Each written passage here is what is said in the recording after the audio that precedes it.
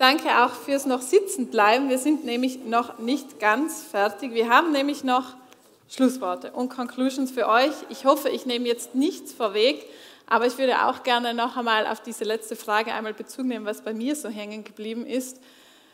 How can sport unite and not divide? Ich danke euch ganz, ganz, ganz herzlich für all die Inputs, die gekommen sind von den Panels, von den Fragen.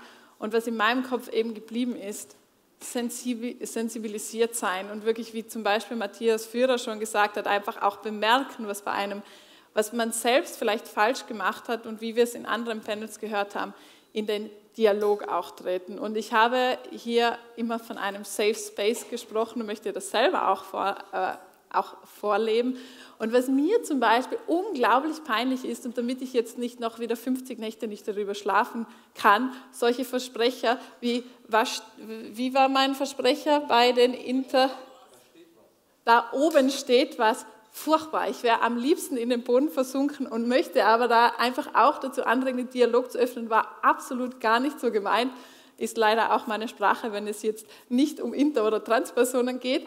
Und deshalb, ich glaube, das, was wir hier heute geschaffen haben, einen Rahmen, in dem wir über das Thema sprechen können, in dem wir zu dem Thema Fragen stellen können und auch Antworten finden und gemeinsam brainstormen, was kann man denn machen, von anderen lernen. Es gibt tolle Projekte und gerne auch nach der Konferenz noch weitermachen, mit den Projektleitenden in den Austausch treten und sagen, hey, cool, dass ihr das im Fußball, im Handball, im Tennis gemacht habt. Ich komme vom Minigolfen und würde auch gerne so etwas machen.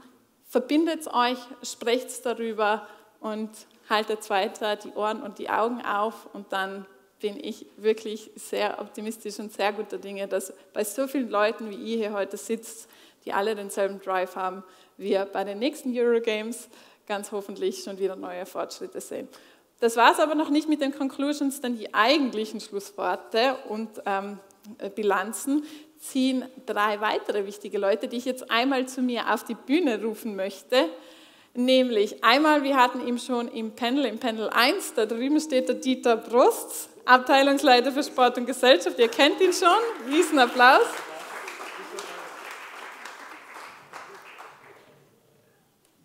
Du darfst gerne einmal auch hier hochkommen. Ich hole die anderen auch gleich dazu, nämlich Hugh Torrance, Co-President of the EGLSF.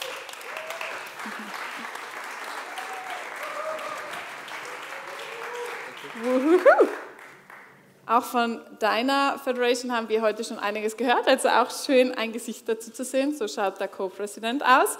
Und last but not least, Ulrike Lunacek hatten wir auch schon im Panel.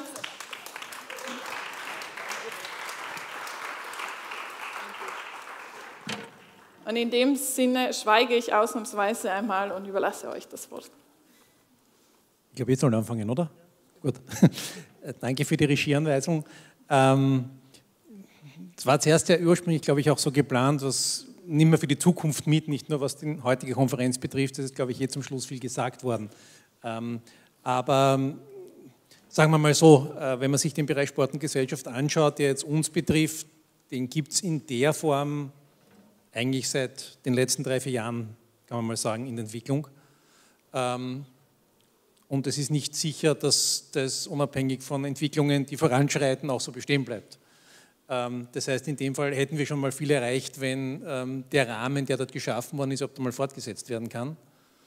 Es waren ja zum Beispiel auch die Ideen mit diesem Innovationscall, den ich angesprochen habe, waren halt 2 für mich sehr interessante Conclusions, nämlich einerseits, glaube ich, von Matthias Führer, der gesagt hat, also muss sagen, das ist ein Innovationscall, der die Idee hat, das wird einmal finanziert und dann soll es weitergehen. Und da ist natürlich immer die Frage, welche Projekte haben überhaupt das Potenzial, dann sozusagen selbst weitergebracht zu werden. Da war es aber auch spannend, durchaus auch Verbände mit reinzunehmen, nicht nur neue Organisationen, die auch andere Fördermittel haben. Und in beiden Fällen, nämlich die Marion Marisch hat es vorher angesprochen, dass das Projekt jetzt fortgesetzt wird im Tennisverband, als auch die Handballligen haben sozusagen diese Anstoßfinanzierung über 2 Jahre dann, die es beim ersten Mal gegeben hat, genutzt, weil offenbar auch die Rückmeldung so war, dass es gewirkt hat und dass es fortgesetzt wird. Jetzt kann man fragen, hätten die Handballligen das Projekt gegen Homophobie einmal gemacht ohne eine Anstoßfinanzierung? Weiß ich nicht. Wäre dieses Frauenprojekt im Tennisverband so zustande gekommen? mit einer eigenen Ausbildungsschiene, weil dann heißt es ja immer, du nimmst Mittel dafür von woanders weg. Das ist ja ein bisschen das Problem des Systems. Wenn sozusagen der Kuchen gar ist und verteilt wird, dann ist es eher die Kunst sozusagen, wie kann man versuchen, mit neuen Dinge zu initiieren, voranzutreiben, die dann vielleicht auch bestehen bleiben. Das wäre die Idee dahinter. Insofern ist es nicht unspannend, weil vorher auch die Frage war, naja, Quoten, Verpflichtungen. Das österreichische Sportfinanzierungsgesetz ist ja nochmal besonders, weil es gibt wenig Gesetze, wo genau drinsteht, zu welchem Prozentsatz welcher Verband welchen Mittelanteil bekommt oder sogar die absoluten Summen drinnen stehen, wie es beim Fußballverband nochmal drinnen ist.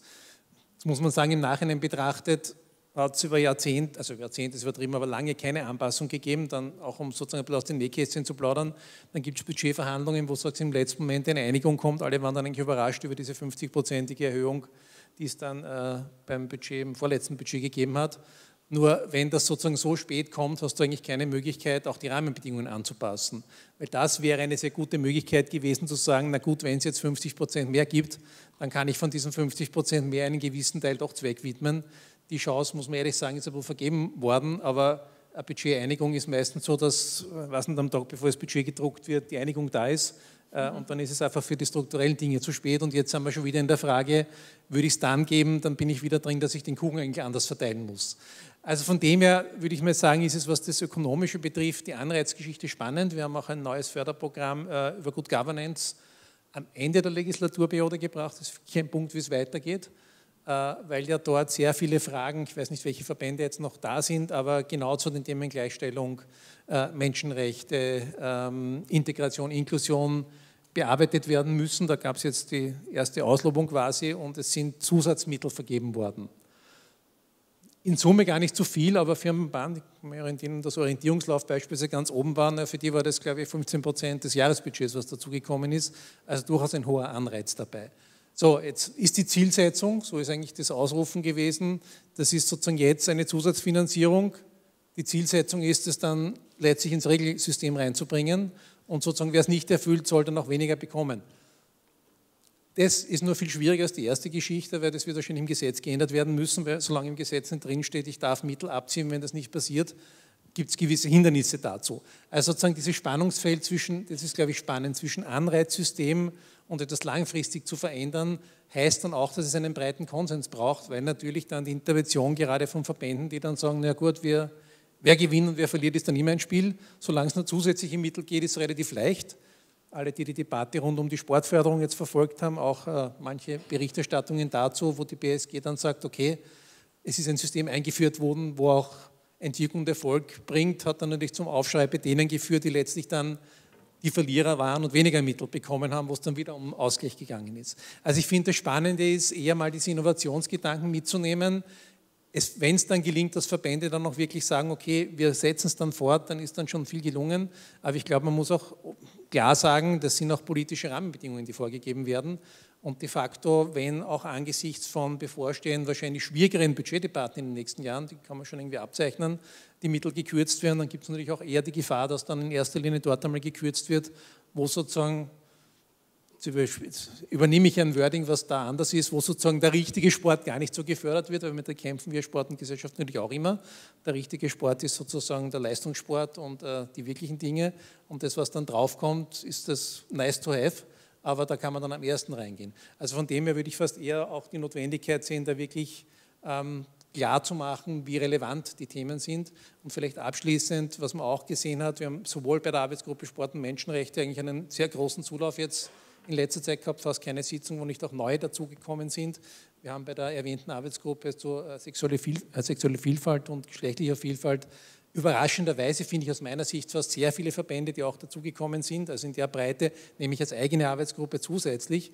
Und bei beiden Dingen sieht man einfach, dass das ein Rahmen ist, weil viele in den also bei vielen Verbänden ist es ein Thema, meistens ist es so, es ist eine Person, die macht oft gleich alles, also alles, was sozusagen mit sozialer Verantwortung zu tun hat, landet da bei einer Person und die sitzt dort in den Verbänden drinnen und sind sozusagen Inseln.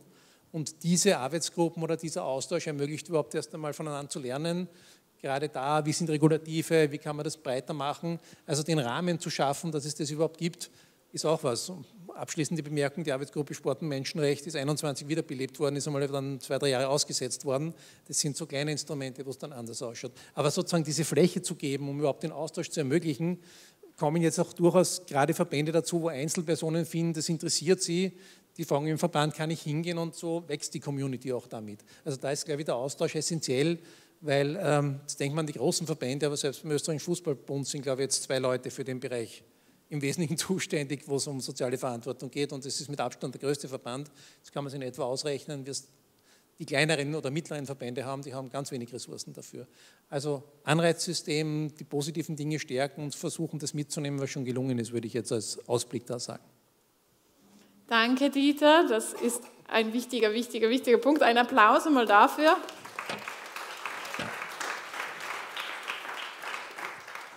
Und immerhin noch ein kleiner Schritt weiter in der Suche nach der Antwort auf die komplexeste Frage, wie wir denn alles inklusiv gestalten. Then Hugh, of course you also got a word. We already heard about your organization, so at least people are really aware of what you do. What are your conclusions of today? Yeah, thank you very much, and somehow it manages to be even hotter up here than it is down there, so I don't know how that happens.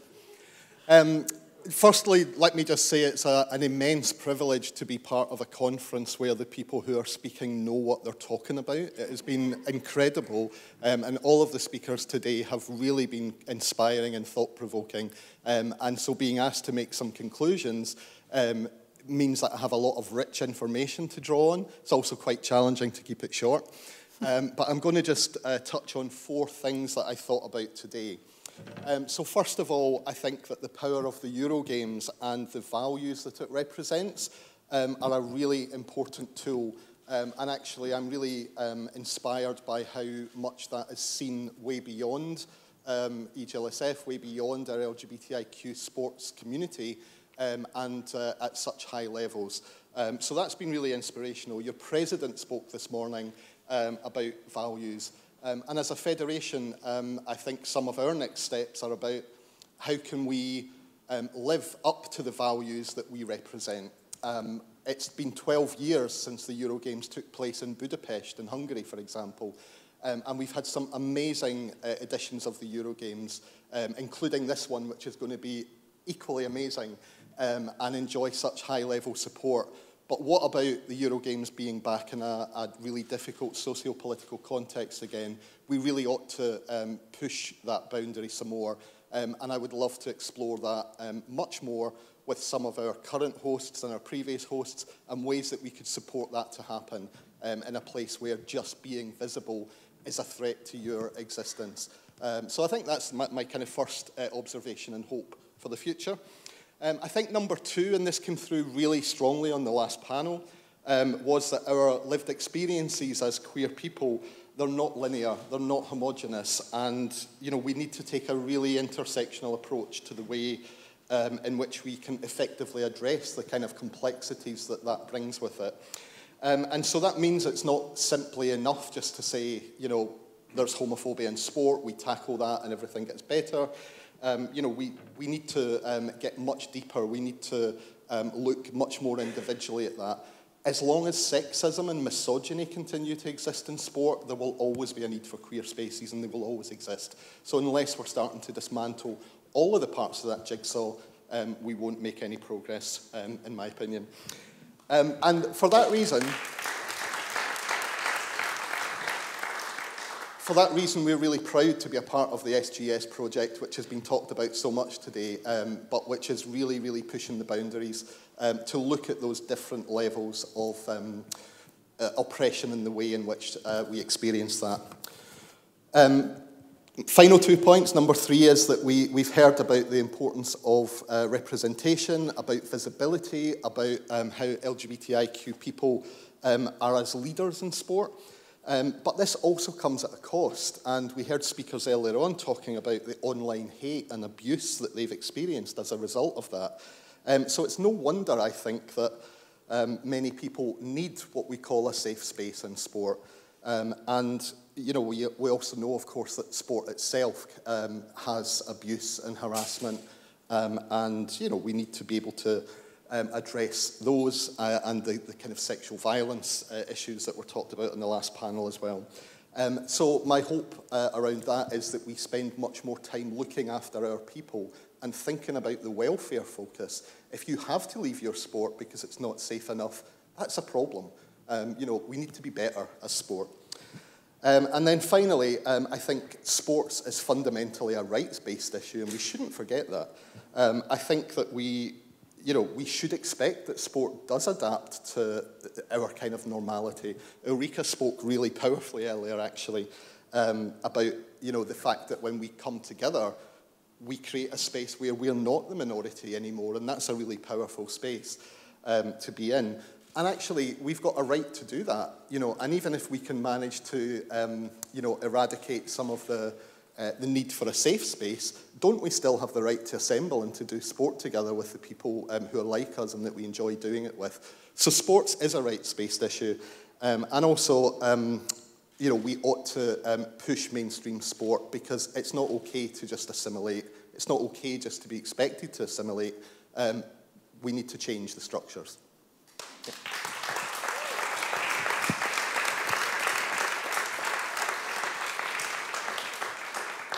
Vielleicht ganz kurz, Ulrike, bevor wir dich noch deine Conclusion ziehen lassen. Nachdem einerseits Hugh englischsprachig ist und wir jetzt umgekehrt Englisch auf Deutsch gar nicht so viele, gar nicht auf dem Schirm hatten, die Übersetzung zu haben, und er noch dazu Schotte ist, was unglaublich gemein ist, weil ihr habt wirklich einen Akzent, der, glaube ich, nicht jeder versteht, fasse ich vielleicht noch mal ganz kurz die 4 Punkte zusammen in aller Kürze und dann machen wir die Conclusion. Und zwar, was ich mir so ein bisschen mitgeschrieben habe, ist ganz kurz zusammengefasst von Hugh, findet er es unglaublich inspirierend, wie schön es ist auch zu sehen, dass die EuroGames wirklich eine so große Reichweite haben und über die EGLSF weit hinausreichen und eben überall inspirieren und genau das bezwecken, was sie sollen. Und natürlich auch die große Gefahr, was passiert, wenn EuroGames ausgetragen werden oder die Initiativen gemacht werden, wenn sich plötzlich der soziopolitische Kontext verändert hat und es gar nicht mehr so einfach ist, und aber die Hoffnung dahinter steht, dass wir es trotzdem eben schaffen, diesen Spirit und diese Veränderung weiter hinauszutragen und zu verändern. Zweites Takeaway, was er hat, ist eben dass eben die Erfahrung von queeren Personen im Vordergrund steht und dass wir einen sehr, sehr, sehr stark individualisierten und intersexuellen Ansatz brauchen und es eben nicht einfach reicht, nur zu sagen, wir gehen gegen Homophobie vor, sondern wir da schon ein bisschen weiter ins Detail schauen müssen und auf Detailebene und in allen Ecken und Enden und bei allen Puzzleteilen ansetzen müssen. Und die letzten 2 Punkte, die ich noch hatte, wenn ich sie irgendwie hoffentlich zusammengefasst habe, dass es wichtig ist und schön ist zu sehen, dass wir eben über Inklusion auch von queeren Personen uns darum bemühen und uns das wichtig ist und auch die Sichtbarkeit, aber dass es natürlich auch mit der Gefahr kommt und auf den Kosten kommt, dass damit diese Personen auch angegriffen werden können und leider Gottes zum Teil eben, wie wir gehört haben, auch Hass erfahren und Kritik erfahren und es deshalb diese Safe Spaces, über die wir heute schon so oft gesprochen haben, auch braucht. Und ganz wichtig, die Message, die ist jetzt bei mir auch hängen geblieben, wenn man den Sport verlassen muss, weil es kein sicherer Ort ist, dann ist das einfach ein No-Go, das kann nicht sein and we have to do better than that. I totally agree. Und zum Schluss auch einfach noch, wir können nicht erwarten, dass sich bestimmte Personen anpassen müssen, dass sie sich assimilieren müssen. Das kann nicht die Erwartungshaltung sein, die wir bringen, sondern wir müssen das tun, was wir heute so viel diskutiert haben, nämlich die Strukturen herausfordern und in dem Fall auch einen Weg eben finden und da weiter daran arbeiten, wie wir durch Sport näher zusammendrücken und uns nicht dividen. Danke, Hugh. In dem Fall... Thank you for the dynamic interpretation as well. I appreciate it. I tried to keep it as short as possible. Ulrike, du hast das absolute Schlusswort und darfst auch noch einmal zusammenfassen, wofür diese Konferenz, du darfst auch zuerst ruhig noch lachen, sobald du dich erholt hast, gerne loslegen. Nein, ich mache jetzt keine Zusammenfassung, aber was ich zuerst einmal sagen möchte, ist als diejenige vom EuroGames-Team, die für diese Konferenz zuständig war und das gemeinsam im Sportministerium und in Vorbereitung dafür mit, ich schaue die Niki an, 100% Sport und die Claudia, 100% Fair Play und Claudia und andere, ja, da sitzt sie hinten, von 100% Sport, jetzt habe ich es, und einigen anderen. Vielen Dank dafür, auch allen Panelistinnen und Panelisten, dass ihr es hierher geschafft habt. Die beiden, die wir online hatten, die sind auf wohlverdienten Urlaub, aber es war trotzdem toll, dass sie mitgemacht haben. Ich werde Ihnen den Dank noch extra ausrichten. Und dass ihr jetzt alle auch so lange noch hier geblieben seid bei dieser Hitze, das finde ich auch ganz toll. Auch für mich war diese Konferenz sehr spannend. Ich habe gefunden, wir haben ganz toll, also die Panels, auch sie waren zwar nicht sehr lang, aber das halte ich eigentlich für besser. Also bei der Hitze sowieso, aber auch, es soll ja anregen zum Weitermachen und es soll anregen zum Weiterdenken und das mitzunehmen dann hinaus, wo wir im Alltag sind, in unseren Organisationen, in unseren Verbänden, in unserem Umfeld, um einfach diese positiven Beispiele, um die es uns ja auch in dieser Konferenz gegangen ist, auch weiterzunehmen und die Anregungen dafür. Und ich habe so ein paar Bilder, die mir noch im Kopf geblieben sind von heute, waren zum Beispiel vom Julian Hugh, dass er gemeint hat, oft haben wir Steine am Weg, aber mit Steinen kann man Stiegen bauen, wo man dann weiter hinaufgehen kann oder hinauf oder hinüber. Also solche Bilder möchte ich auch noch einmal kurz wiederholen, das eine oder das andere. Oder auch etwas, was mit den Strukturen zu tun hat. Freiwilligkeit ist nett, aber es nutzt nichts. Das haben wir auch gemerkt. Ich gehe jetzt in ein ganz anderes Feld, das Lieferkettengesetz, also Due Diligence in Produktion und Lieferung von Kleidung und was wir sonst alles aus anderen Teilen der Welt bekommen, wie dort gearbeitet wird. All das, da nützt Freiwilligkeit nicht. Ich war selber lange Jahre dabei, seit fast 40 Jahren mit diesem Thema. Und da ist jetzt endlich ein europäisches Gesetz draus geworden. Es gibt für LGBTI-Leute, Vera Jourova hat davon gesprochen, die Equality Strategy auf europäischer Ebene. Die gibt es. Es gibt im Rahmen des Council of Europe, des Europarats, ganz viele Möglichkeiten, auch Programme zu machen. Das kennt ihr alle, die ihr hier auch mitmacht. Und ich denke, das gilt es zu nutzen. Genauso wie das, was es jetzt hier auf österreichischer Ebene vom Bund, aber auch von den Mitgliedstaaten, sage ich jetzt schon, von den Bundesländern gibt. Die Struktur in Österreich ist ein sehr föderales Land. Das ist oft sehr ähnlich wie mit der EU. Wenn ein Bundesland sagt, es will nicht, dann macht es keines. Ja, so ungefähr. Nein, Witz beiseite. Aber für mich als eine, die lange Jahre in der Politik war, in der Partei, Parlamentspolitik, kurz auch Regierung, aber die vorher und jetzt wieder in der Zivilgesellschaft aktiv wird, finde ich es ganz wichtig. Es ist Budapest gefallen, die EuroGames in Budapest. Es gibt andere Länder, auch in diesem gemeinsamen Europaratsländer sowieso, wo es gar nicht leicht ist, Forderungen für die LGBTI-Community umzusetzen, auch nicht im Sport, was Frauen betrifft. Und da gilt es einfach in der Zivilgesellschaft aktiv zu sein und aktiver zu sein und hier Druck zu machen. Und das gilt auch, wenn es in Österreich, wir haben Wahlen Ende des September, wie die Regierung nachher ausschaut, wissen wir nicht. Aber das heißt, für mich ist ganz wichtig, dass Zivilgesellschaft aktiv ist, in Zeiten, wo es leichter ist, aber auch in Zeiten, wo es vielleicht schwieriger wird wieder. Und das kann überall passieren. Ja? Und das gemeinsam auf europäischer Ebene, sei es Europäische Union oder Europarat, hier aktiv zu sein, dafür sind auch die EuroGames da. Ja? Uns zu vernetzen, weiterzuarbeiten und wirklich weg von dem, sozusagen, wir verlangen von Verbänden und Politik alles Mögliche und sagen, das kann freiwillig sein, das ist es nicht. Es muss, ist schon gesagt worden, Macht- und Ressourcenverteilung muss sich strukturell ändern. Ohne das geht es nicht. Und was auch die Vicky Schnaderbeck zu Beginn gesagt hat, ja, es ist nicht immer leicht und es braucht einige Zeit, den Mut zu fassen, auch öffentlich dazu zu stehen, wer wir sind und wie wir leben und leben wollen. Aber es zahlt sich aus, jetzt Zahlen unter Anführungszeichen, aber es hilft auch, wenn Sponsoren und Sponsorinnen merken, dass es ganz normal ist, anders zu sein und dass es für eben Lesben, Schwule, Bi, Trans, Intersex-Personen, dass ähnliche Regeln gelten, oder nicht ähnliche, eigentlich gleiche, sorry. Und dass hier auch, hat glaube ich die Maria Perniger gesagt, Visibility is money. Also die Sichtbarkeit braucht es auch, um Geld zu haben für das, was es bringt.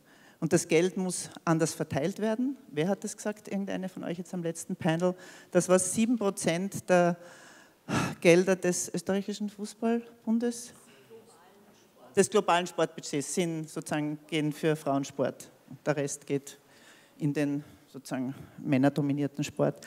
All diese Dinge und so Beispiele wie dieses Title IX aus den USA, der Georg hat es uns erzählt, dass einfach gesetzliche Vorschriften da sein müssen, die es ändern, und es braucht den Mut und den Willen, den politischen Willen in den Verbänden, und da muss es auch Druck dazu geben.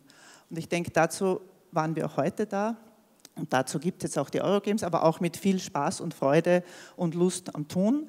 Und bevor ich jetzt der Viktoria zum letzten Wort gebe, sage ich jetzt noch, als ursprünglich gelernte Dolmetscherin, vor vielen, vielen Jahren, den beiden Dolmetscher und Dolmetscherinnen herzlichen Dank für das den ganzen Tag hier machen. Und auch allen sonst, die mitgeholfen haben, dass das hier funktioniert hat, alle, die im Hintergrund gearbeitet haben. Und danke an euch alle, und ich gebe zurück an die Viktoria für das ganz letzte Schlusswort. Dankeschön. Natürlich habe ich was vergessen. Wir werden... Nein, alles, was da heute, diese heutige Tagung ist aufgenommen worden, danke dem Videografen, wird in ein paar Tagen auf der Website sein, auch die Videobotschaften, und wir werden versuchen, die wichtigsten Dinge, die gefallen sind, auch zusammenzufassen und dann auch für die nächsten EuroGames in Lyon, nächstes Jahr in Frankreich, auch zur Verfügung zu stellen, auch der EGLSF und anderen, die damit weiterarbeiten wollen. Also ihr könnt euch auch dann noch einmal anschauen, was da alles geredet wurde. Das war's.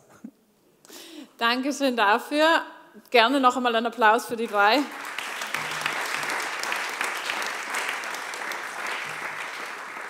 Und dann gibt es tatsächlich nicht mehr viel zu sagen. Euch habe ich, glaube ich, schon gedankt. Ansonsten auch riesengroßes Danke an euch, die ihr heute alle hier wart, bis zum Schluss auch. Ich habe noch eine Sache in Erinnerung, und zwar, das war von ganz dem Anfang. Wir brauchen wie viele Personen für die 4000 Teilnehmenden?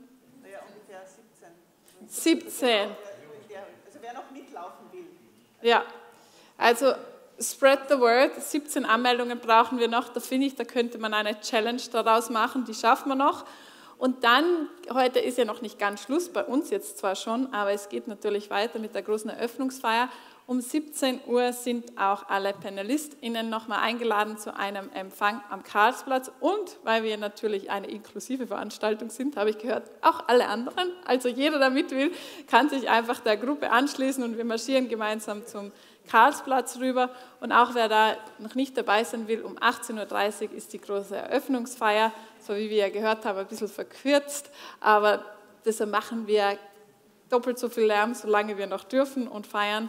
Und bis dahin freue ich mich, euch hoffentlich später noch zu sehen. Und alles Gute, wir sehen uns wieder. Dankeschön.